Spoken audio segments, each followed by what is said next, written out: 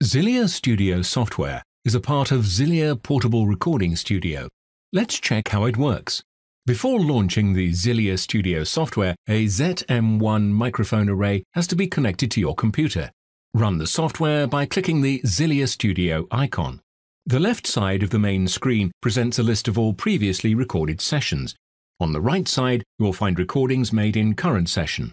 Under the Settings icon, you will find an access to separation modes, data storage settings, and information about ZYLIA Studio settings.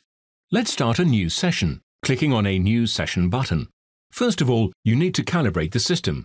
You can either select a preset calibration or automatic calibration.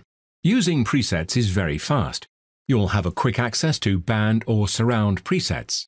Band presets consist of solo, duet, trio, quartet, quintet, and sextet settings, whereas surround presets consist of stereo narrow, stereo wide, stereo binaural, 3.0 surround sound, 4.0 quadraphonic sound, and 5.0 surround sound settings.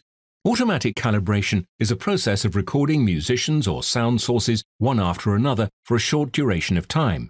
Automatic calibration provides best results if you want to obtain well-separated tracks. Choosing this method will take you to the next screen where you choose which instruments you want to record and information about optimal distance and orientation of sound sources around the ZYLIA ZM1 microphone. Now you can begin recording of 8 seconds calibration samples for each instrument separately. ZYLIA Studio software will automatically detect localization of the sound sources around the microphone array. If you're not happy with your calibration, you can simply repeat the process or choose one of the preset calibrations. Once calibration is done, you're ready to start a new recording of the whole band. The recording process is indicated with a New Recording in Process box. You can also check the volume of the recording by looking at the meter. After the recording, you receive a stereo track as a preview.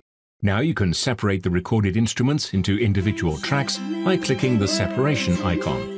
It can take a few seconds depending on the length of your recording. In a mixer window, you can prepare a simple mix of all instruments. You can change a volume level of separated tracks to receive a nice balanced mix of the whole song.